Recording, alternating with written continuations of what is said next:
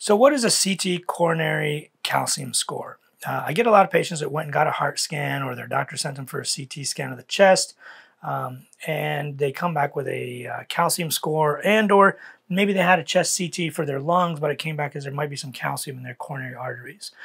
So what does this mean? Now, sometimes the patient is completely asymptomatic, has zero symptoms. They come and say, "Hey doc, I got this heart scan. It says my calcium score is 1200. So 1200 is quite a lot. I even had some people with calcium scores of 3000. This means that you have a lot of calcium built up in your coronary arteries. Now this means, this may or may not mean anything. It kind of depends. If you have zero symptoms and you've been a smoker all your life, but you quit, calcium generally means you have stable plaques. Now, a lot of times if they do it as a CTA, with a CT coronary angiography, where they inject dye and watch the blood flow through those arteries, we can tell if the lumen, or like the opening of the artery, is actually blocked.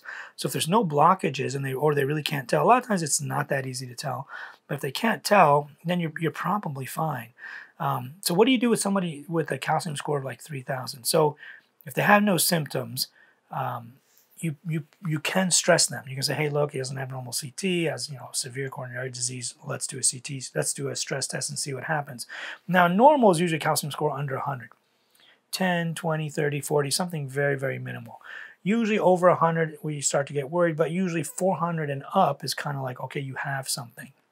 And that's when we kind of get worried. So definitely somebody with 1000, you can justify doing a stress test or some other kind of workup. Now, if they're young and they're like, I never smoked in my life, somebody sent me for this test, I don't know why, and it came back abnormal. Do I need to do anything?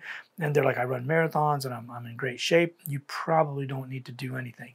But definitely use kind of like your clinical judgment to find out how this person feels, how they're acting, what signs or symptoms they have. If they have symptoms and they have a calcium score that's high, you definitely can do a stress test and maybe even do a cardiac cath if they come in saying,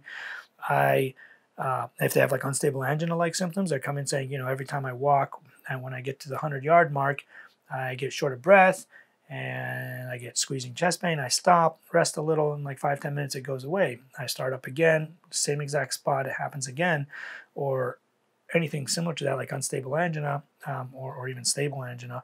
You probably could justify just doing a cardiac cath. So definitely make sure you know what to look for and what not to look for, but that's kind of the summary of calcium score. If you like this video, there's a whole bunch more here that you can watch.